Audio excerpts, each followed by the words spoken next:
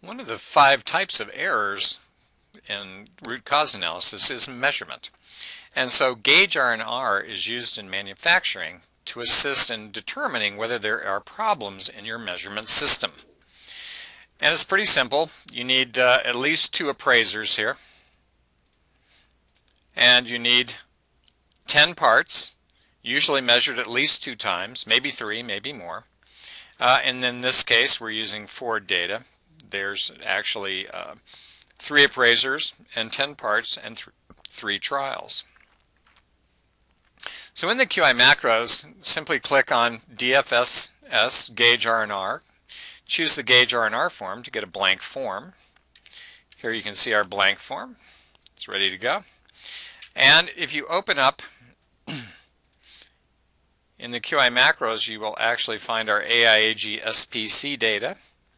And here you'll find our Ford data. So we're just going to take and copy this. And we're going to switch back over and paste that into our spreadsheet.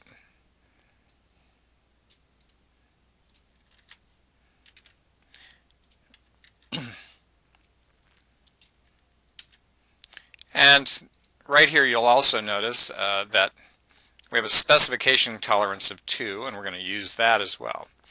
Because the GageR&R worksheet has 3 different ways of measuring GageR&R. So here we have our appraisers, and again, normally you would just choose different, put these in random order and let people test them with the same gauge. And we're going to scroll on down here.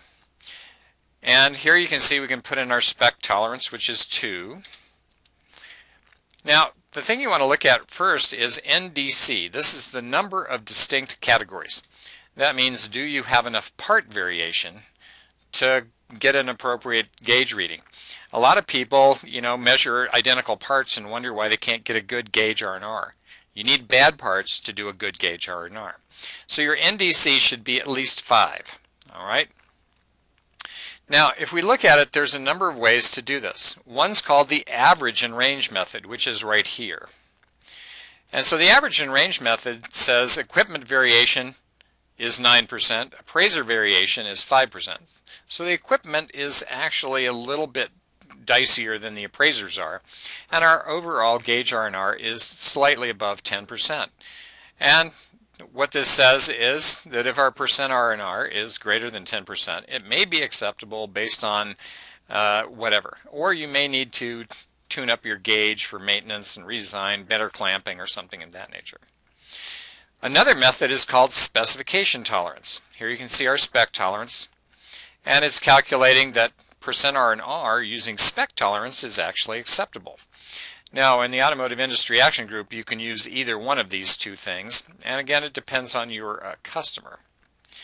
So there's total, that's actually using the average and range method. There's the spec tolerance method. Now, if we scroll down a little bit more, you're going to find the ANOVA method. So here's our total variation right here, without interaction between issues and with interaction. But if you look closely, you'll notice all of these are in the green, which means they're all under 10%. So I would say that our gauge, using spec tolerance and using the average and the ANOVA method, shows that, yeah, our gauge system is acceptable. So we're doing an appropriate job of measurement. And that's how easy it can be to do a GageR&R study using the QI macros.